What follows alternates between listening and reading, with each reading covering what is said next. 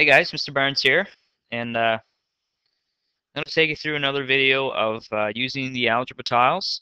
This time we're going to be using the algebra tiles to subtract polynomials. And subtracting polynomials with algebra tiles is a little trickier than adding them. So there's kind of a bit of a trick to this one, I'll call it. Alrighty, so first thing I do is always represent the first polynomial completely. Okay, I don't bother with the second one right away. I just do the first one. So I got 2x squared. Then I'm going to have negative 3x. As always, yellow is positive, red's negative. And then positive 2x. Okay. So this is my first algebra tile. So now I look at the like terms. So this is 2x squared. I'm going to subtract away 3x squared. Now I only have 2x squareds here. So how am I going to subtract? 3x squared from 2x squared? I can't unless I have 3x squared. So what I'm going to have to do is I'm going to have to bring another one of these down. Okay, so I need 3 of these. I need to bring another one of these down. But as soon as I add that one, now I have a different polynomial. So what I in fact need to do is bring down a 0 pair. Okay, so I need to make a 0 pair. Okay, so then what I can do is I can now take away these 3x squared. I can take away those 3x squared, and if I was doing it on my notebook, I'd do it just like that. I'd shade this one in, I'd bring this one down, I'd shade them in, and then I'd just make an arrow, and boom, gone. Okay?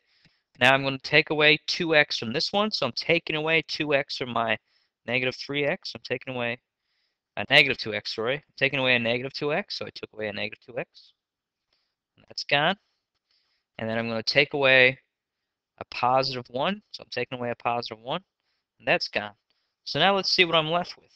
After all that's taken away, I'm left with this, this, and this. Okay, so I'm left with negative x squared minus 1 plus 1. Or sorry, negative x squared minus x plus 1. So let me write that out. Negative x squared minus x plus 1. And that's my answer. Okay? So it's a little different with subtracting using algebra tiles than it is with adding polynomials. Let's do another example. All right, let me delete this stuff here. And in case you're wondering, I am using full screen now. Just looks a little bit neater with the algebra tiles, trying to get it all fitted in, especially when you're doing a bigger diagram. I don't usually enjoy this toolbar, but it works out for this. All right, so let's see. Negative 2x squared minus x plus 1. Subtract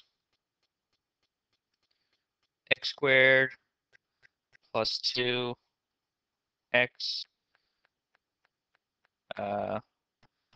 minus 1.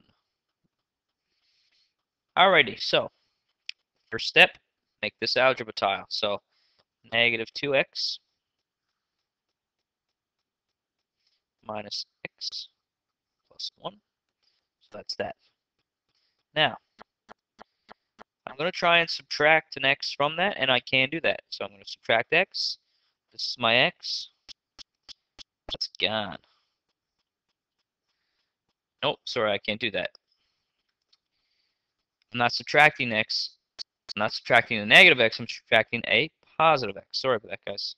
So what I need to do is I need one of these guys here, and when that happens, I got to bring another one of these guys here.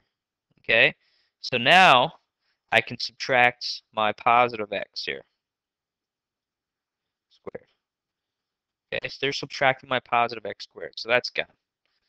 Now, I have to subtract a positive 2x. Well, I don't have positive 2x here, so I need a positive 2x. So I bring it down.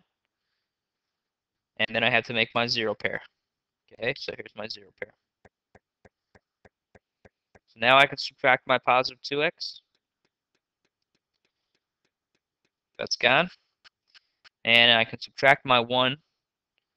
Okay, so actually I got to subtract the negative 1, so I got to add in I'll bring it over here. So I got to add in a 0 pair, so I'm going to subtract my -1. Subtract this. That's gone.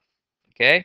So what I'm left with is this stuff that's not circled. So let me get rid of some of this circled stuff here. So delete that. Delete that. So this is what I'm left with. I'm left with -3x squared subtract 3x plus 2. So -3x squared subtract 3x plus 2. That's how it's done. Okay? So guys, hopefully that's clear.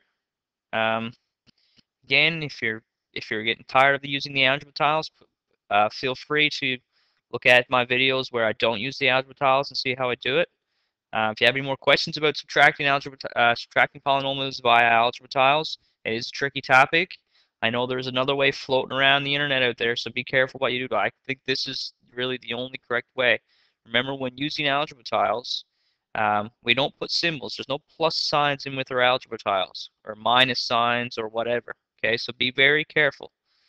All right, guys. Hope this helps. See you in class.